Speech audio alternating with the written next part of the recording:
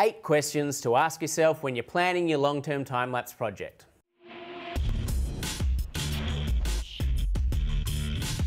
Question number 1. How many photos should I shoot? What should my intervals be? Now the key here is to think about the change that you're documenting.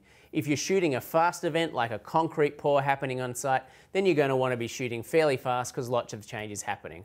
But most of the time for a long-term time-lapse project, the change you're documenting is the construction taking place, and that happens slow. Other factors that are going to influence how often you take photos is what are your clients' expectations of how often they want a photo uploaded, and what's your data usage. Which leads us to our second question, which is how much data do I need for the project?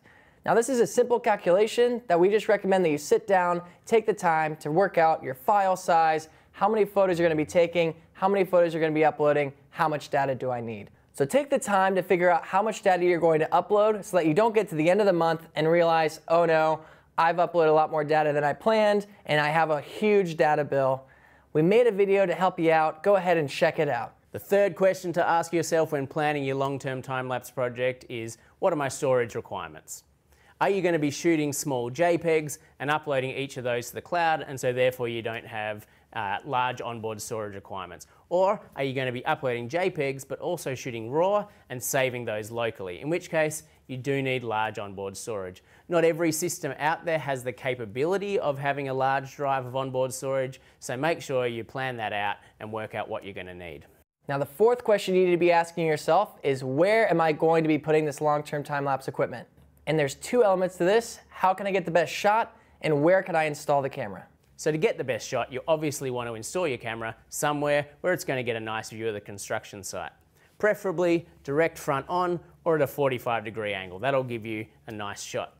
You also want to consider where the sun is, not just on the day you go scouting, but where it is at different times of the year. And that also influences where you can put your solar panel. Long-term time-lapse generally looks better if the camera is up high, looking down, and you want to make sure that you account for the full height of the construction when it's finished. So if you're looking at a bare piece of dirt before construction begins, make sure you visualize how high the final building is going to be and plan where you put your camera accordingly. Secondly, with the installation, as much as possible, you want to make this easy to access. And that's because you're going to need to be performing site maintenance throughout the project, and you don't want to have to pay for a scissor lift every time you have to visit the camera. Speaking of maintenance, the 5th question you should ask yourself is, have I planned for maintenance?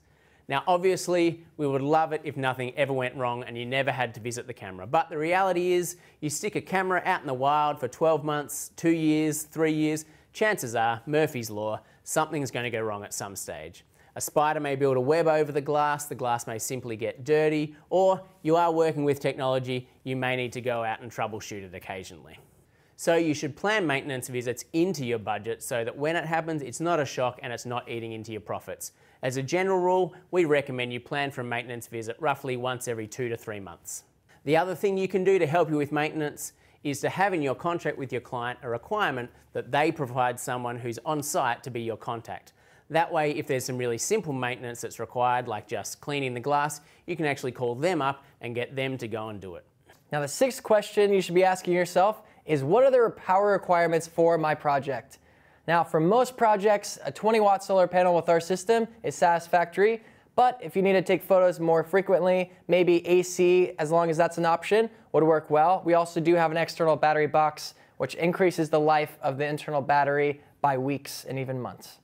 Question 7, how am I going to make the final time-lapse movie more interesting? And you need to be thinking about this from the start, because one of the best ways to make it more interesting is to cut it together with B-roll.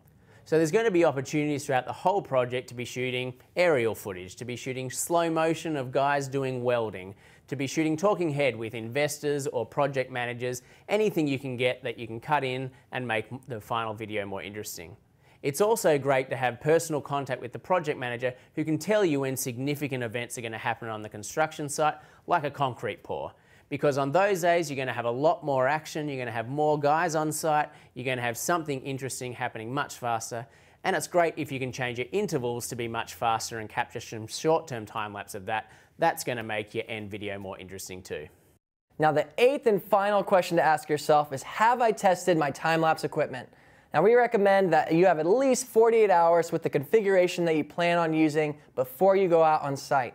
Now this is because the last thing you want is to be up a pole with the configuration set up and realizing it's not working the way you'd like it to. So take the time, test the equipment before you put it on site. So that's 8 questions to ask yourself when planning your long-term time-lapse project.